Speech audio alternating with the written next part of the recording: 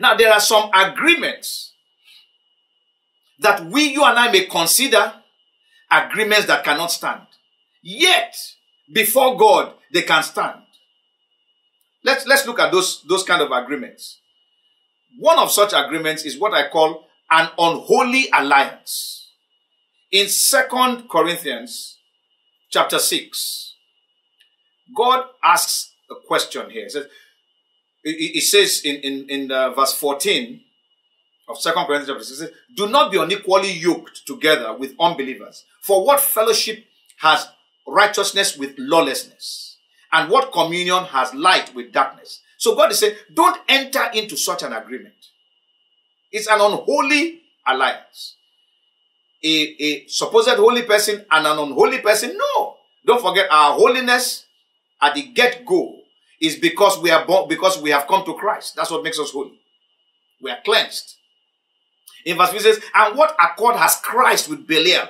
You, the believer, you are seen as Christ. Remember I told you that under this new covenant, it is Christ. We are Christ's. So we come under him. It is he that is seen with Belial. And when God looks at the unbeliever, he sees a sinner. He sees Satan's child. Or what part has a believer with an unbeliever? And what agreement has the temple of God with idols? You are the temple of God. For you are the temple of the living God. As God has said, I will dwell in them and walk among them. I will be their God and they shall be my people. So when a believer enters into an agreement with an unbeliever, it is an unholy alliance. Because the holiness of the believer does not change the unbeliever. If anything happens to the unbeliever, it can affect the believer. Let's look at an example now. This is not about employment. No. We are talking about here partnership or marriage.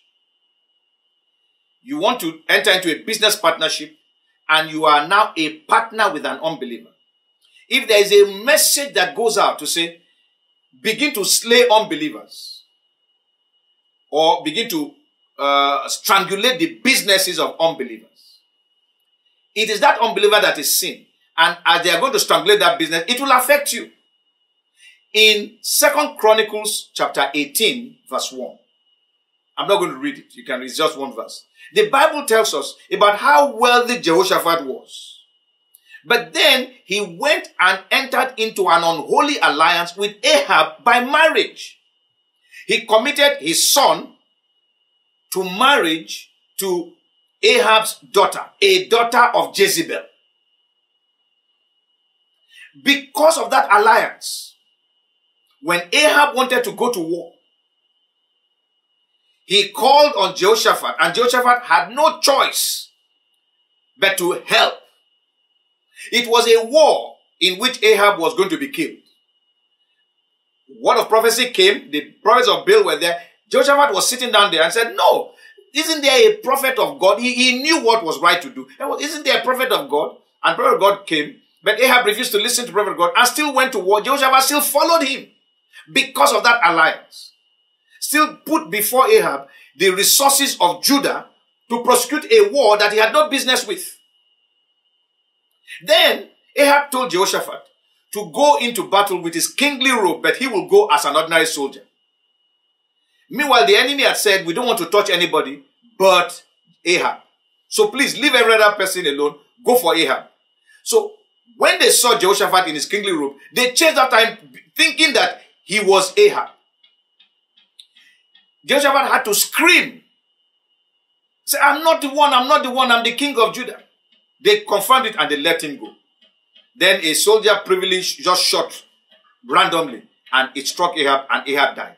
What happened there? God helped Jehoshaphat. Jehoshaphat could have been killed because he had entered into an unholy alliance with Ahab. When he returned home, a prophet met him and said to him, it is because God has seen good things in you. That's why you are spared. He said, should you go and be helping the wicked? Should you go and be helping the unbeliever? And that was that put paid. Then, because of this continued relationship and alliance with Ahab's family, even though Ahab died, his son had taken over. Jehoshaphat went to do a business partnership with Ahab's son to send ships to go and bring goods. The ships sunk. They never made that trip. Why? God did not sanction that. And God said it clearly to him, it's because of Ahab's son. So be careful when we think we can gain something from entering into partnerships with unbelievers. It will not end well. And we know, of course, what happened later. Jehoshaphat's son died. In fact, when Jehoshaphat died and the son took over, the first thing he did was to kill all his brothers and half-brothers. Everybody that was related to Jehoshaphat, that was a child of Jehoshaphat, he killed all of them so that he could be alone there. And then that was because Bible says, because he was married to Athaliah, Jezebel's daughter. And he formed his alliance closer with Ahab's children in Israel. And he became more wicked. Eventually he died. And his son took over. Athaliah's son, Jezebel's grandson. He also was wicked. When he heard that his cousin had become ill in Israel, he went to see him. While he was seeing him, Jehu had come to implement judgment on the house of Ahab. This son of Athaliah was in that place at that time. And two of them rode to go and meet Jehu. And Jehu slaughtered the two of them. He killed the two of them. He died. When Athaliah heard that her son had died, Athaliah now began to kill all her grandchildren so that she could be queen. Only one boy was rescued. That is what an unholy alliance can cause. So, such an alliance, God will be watching you as you are entering into it. But you will see the challenge there. So, don't enter into an unholy alliance. God will see it. He will not say anything. The day something is going to happen, you may not be protected. You may not have the kind of clout that a Jehoshaphat had. And you may go down. A second type of wrong agreement, which is scriptural, but is wrong,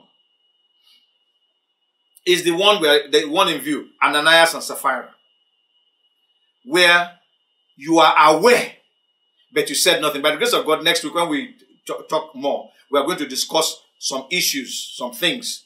We'll now look at this in some area. But to help us understand it, we will look at, let's just consider the story of Adam and Eve. That is two husband and wife. In what we call an ungodly alliance. An ungodly alliance. An ungodly alliance is an alliance between two believers, ostensibly. But God is not present in that agreement. They agree to something, but God is not a part of that agreement. That's why it is ungodly, without God, apart from God. Unholy alliance is one in which one of the parties in that agreement is not a believer. That's an unholy alliance. An ungodly alliance is one in which both parties may be believers, but God is not a party to that agreement. It's an ungodly alliance. When Adam and Eve agreed to eat of the fruit, Eve ate of that fruit and brought it to Adam. Even though Adam could have said, is this not what God said we should not do? He didn't say. He took the fruit and ate. He had been bound into an ungodly alliance. Now, some people have wondered why husband and wife will be having disagreement. I'm going to say it here and now. We'll discuss it later, but here and now, let me say it now. That there is no place in the Bible where it is documented that husband and wife must be in agreement. As a matter of fact, the relationship between a man and his wife is a relationship of a union on the one hand, and on the other hand, a relationship that requires checks and balances. Each one is checking and balancing the other. So where the husband is doing something wrong, it is in the place of the wife to call the husband and say, dear, are you sure? Have you prayed about this thing? Are you sure God is asking you to do this thing? She cannot force the man not to do it. But she can at least call his attention to it. And then she can go and pray to God about it. If judgment is going to come upon that man, she will be spared. Because she did not consent.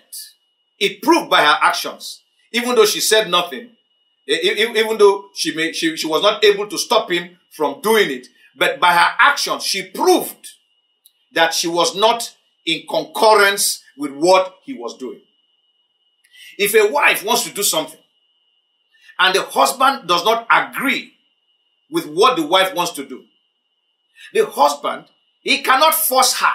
You are not supposed to apply any physical force, restrain her, beat her. No, you can't do that. But you can let your wife know that I'm not in agreement with this thing. And then go to God in prayer. If something were to happen to your wife because she has stepped out of what she should be doing, the judgment will come only on her and not on the husband. Why? He showed by his actions that he was not in agreement with what she had done.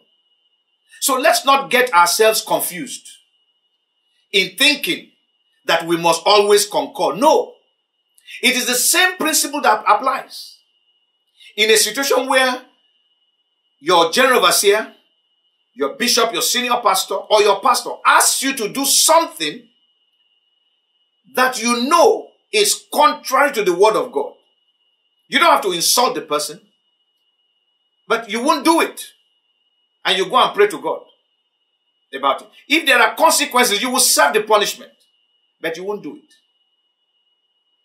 When judgment comes, it will come on that man who asked you to do it, even though you refuse to do it, and it will not affect you. Why? Because you have taken God. You, and one individual, you have taken God as your party, as your what do you call it now? The one that is in agreement with you.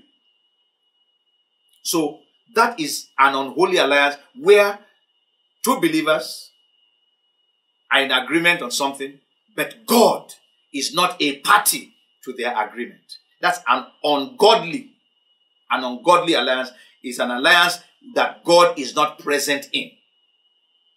An unholy alliance is an alliance in which you have a believer and an unbeliever, or two unbelievers. Anything two unbelievers agree to is an unholy alliance.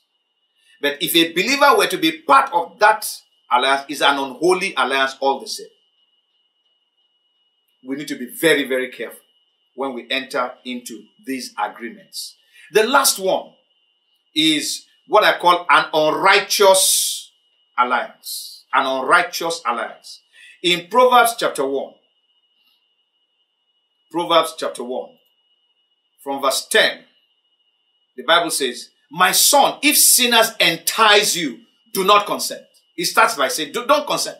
Then he breaks it down in verse 11. If they say, come with us, let us lie in wait to shed blood. Let us lurk secretly for the innocent without cause. Let us swallow them alive like Sheol or hell, and whole like those who go down to the pit. We shall find all kinds of precious possessions. We shall fill our houses with spoil. Cast in your lot among us. Let us all have one purse. My son, do not walk in the way with them. Keep your foot from their path, for their feet run to evil, and they make haste to shed blood. Surely in vain the net is spread in the sight of any bird. But they lie in wait for their own blood. They lurk secretly for their own lives. So are the ways of everyone who is greedy for gain. It takes away the life of its owner. So God is saying, any agreement that has within it deception, fraud, theft, murder, lying in wait, and so on and so forth, is an unrighteous alliance. God is not party to that. Definitely, God will not be there. And it's unrighteous because what they are trying to do is unrighteous. Acts 23 verse 12. Let me just read. It says, and when it was day, some of the Jews banded together and bound themselves under an oath, saying that they would neither eat nor drink till they had killed Paul. That is an unrighteous alliance. They banded themselves together. They came under an agreement. God definitely was not here because Paul was God's own. And they had agreed that they were going to kill Paul. It didn't stand. The Bible says, in gathering they shall surely gather together. But because their gathering is not by me, whatever they have plotted cannot stand. So a Christian does not need to worry when the unrighteous people are banding together. Even if a Christian were to band together with an unrighteous man for an unrighteous act against that Christian, it cannot stand. Why? God is all-knowing. God is all-seeing.